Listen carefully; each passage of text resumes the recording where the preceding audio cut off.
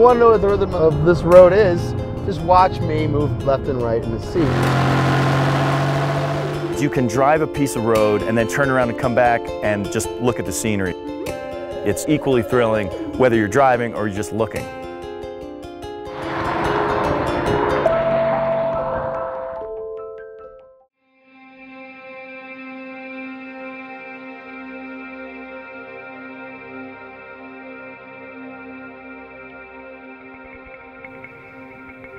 Bonneville, El Mirage, heaven for car enthusiasts.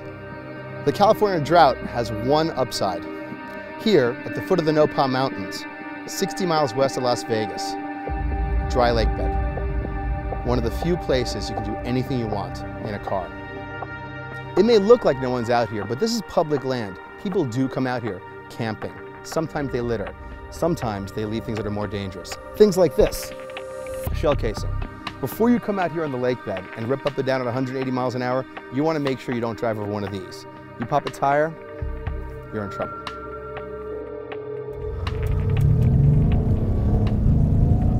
Traction control lighting up, 50 miles an hour. Traction control lighting up, 60, 80, 100. Traction control lighting up. Car's getting a little floaty, 120, 130. Entering the hard bit, we're okay. 140, backing off, gentle on the brakes.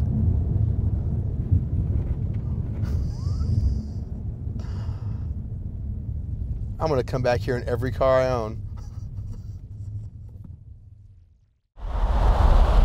So now we're back on the highway, heading to Las Vegas. You may notice in your steering a bit of vibration. This is because of a buildup of dirt and sand from the lake bed and the wheels. If you want to clear it off, first thing to do, check the rearview mirror. Make sure there's no one behind you, because you're about to create a big cloud of sand. When you drift to your right, very gently, onto the rumble strip, get that sand off the wheels.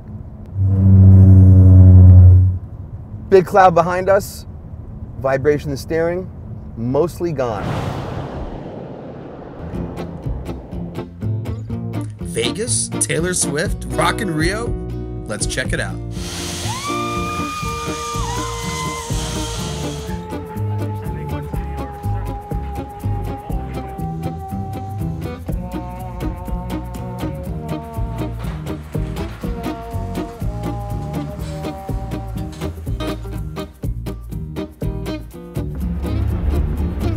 You know, I've always been afraid of heights. Oh boy.